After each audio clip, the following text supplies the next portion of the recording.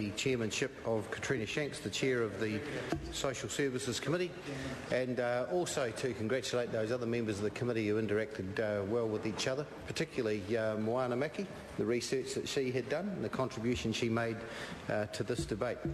The bill manages to address adequately a number of issues that have been raised over the last few years, deficiencies within the bill. And then tackle some new problems too. And an example of that, for instance, is contamination of premises, for instance, with the manufacture of methamphetamine, and requiring landlords to be able to, landlords to declare the fact that that had been detected and the house had been cleaned prior to a tenant then taking up residency in such a dwelling. And I've had a recent situation in my own electorate. Someone has been, the family has become quite ill as a result of living in a address similar to that hadn't been cleansed because it hadn't previously been discovered. But the ability, for instance, to be able to take matters before the tenancy tribunal, to argue strongly for them, to extend some provisions and entitlements to tenants that hadn't previously existed, and to hold landlords to account on behalf of tenants who were vulnerable is a good measure as part of this bill. I commend it to the House. Carol Beaumont. Thank you, Mr Speaker. I rise to support this bill as well, and I do intend to, like my colleague Moana Maki and also the Green Speaker Gareth, talk about some of the concerns. But look, purpose of the bill, we clearly agree that there was a need to update the Residential Tenancies Act because there have been significant changes to the structure and dynamics of the residential rental market since that Act came into force. And I do want to talk a little more about the number of people living in rental housing, but just to note the aims of the legislation first, to encourage the development of a rental market that provides stable, quality housing to those who rent their homes, to enable landlords to manage their properties more effectively, and to clarify and appropriately balance tenant and landlord rights and obligations. Now, all of those are very worthy aims. The question is whether we've got the balance right and whether it does provide the level of stability and quality we would like. And I think it's fair to say from this side that while this is an improvement, it doesn't quite get all the way there from our point of view. I just want to note that housing, of course, is a matter of fundamental importance to people. At its most basic level, the right to shelter is one of our most fundamental rights. The right to be out of the weather, to have a roof over our head. All of these are very important things, and so it is important to try and get housing legislation right.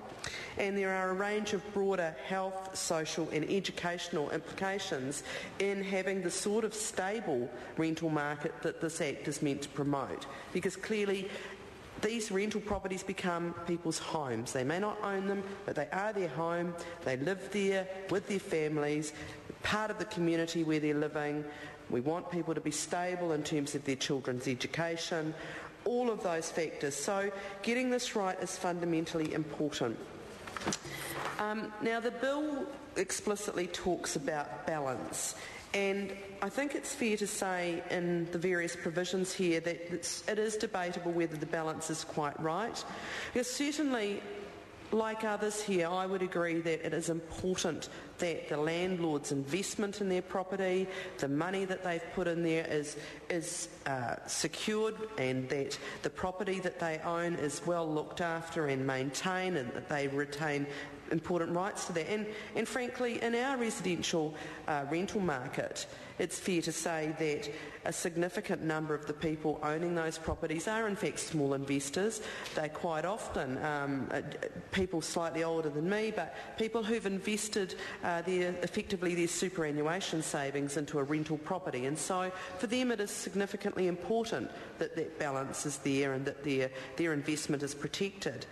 But for tenants, as I've already said, these rental properties are where they live and are their home, where they are raising their families and going about their business. And so those two things are not a level playing field. The consequences of somebody losing the right to be in their home is very, very significant if they do not have somewhere else to go, or even if they do, because there is a big upheaval in having to move from one property to another. So, as I said, Labor supports this bill, although we do have a number of concerns, and at a later point we will be moving a number of amendments.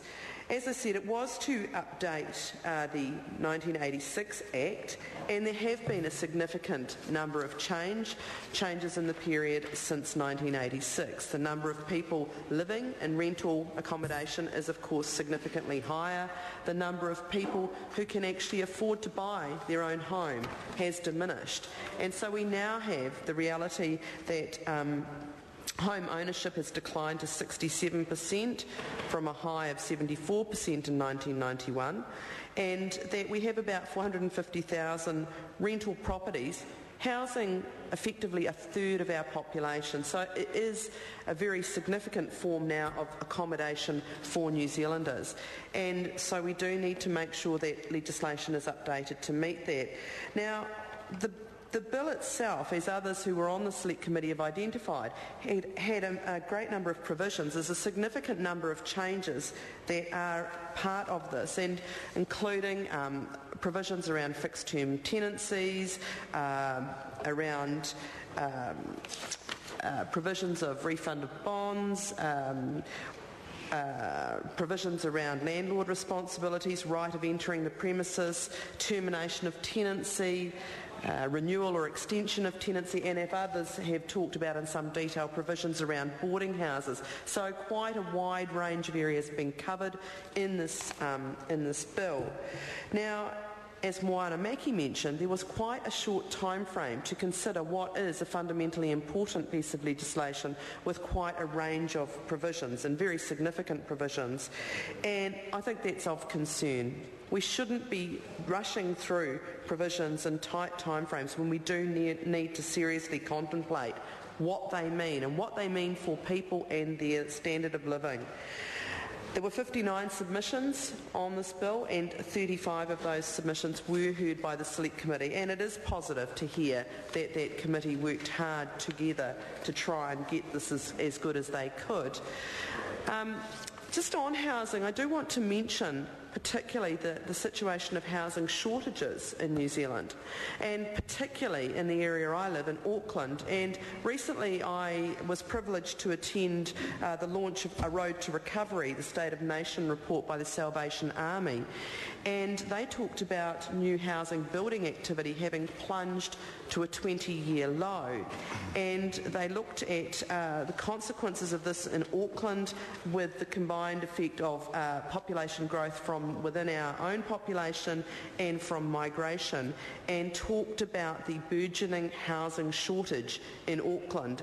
And I do think that that is important we note that as part of this discussion, and as I've mentioned earlier, the issue of housing affordability is also particularly important when we're talking about the housing market, and it seems somewhat ironic to be standing here now talking about this when we were talking about the infrastructure bill yesterday, which of course is about repealing legislation that the previous government put in place, the Affordable Housing Enabling Territorial Authorities Act, which was around trying to ensure local authorities had the ability, they weren't required, but they had the ability to put in place more affordable housing. A member across the House mentions that it did nothing. Well, actually, there was virtually no time for that to be identified, and a far better response to that would have been to analyse it. Certainly the Human Rights Commission indicated that there was an absence of compelling evidence